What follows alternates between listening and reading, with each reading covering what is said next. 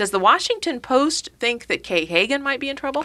Washington Post has been issuing warning flags about the Hagan campaign all along. And as with other red state Democrats, their challenge is, are they going to distance themselves from President Obama, who tends to be unpopular in these states? And in North Carolina, his disapproval rating is about 10 points higher than his approval rating. But also, how will they do that? And one thing that happened recently was that Senator Hagan released an ad, very positive ad, in which she said that unless you're a college basketball fan, you don't have to pick sides.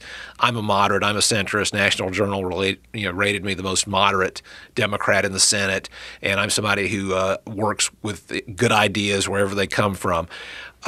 Democratic political consultant Thomas Mills, who has crafted these ads in the past, was very disappointed by this ad. He said, not on his blog, he said, the problem with this particular ad is not that that Kay Hagan portrays herself in a positive light, but it's that she doesn't say what she's going to do. If she's going to be independent, what is she going to do to separate herself from an unpopular administration in Washington? What is she going to do to shake up the culture in Washington?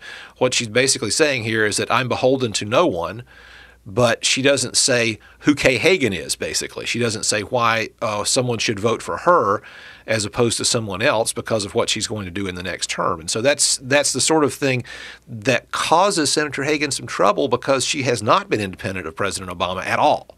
She has been someone who has basically followed the party line for both President Obama or Harry Reid, the Senate Majority Leader, and that's going to cause her some issues unless she can figure out some specific way she can say, I'm going to be different in the second term.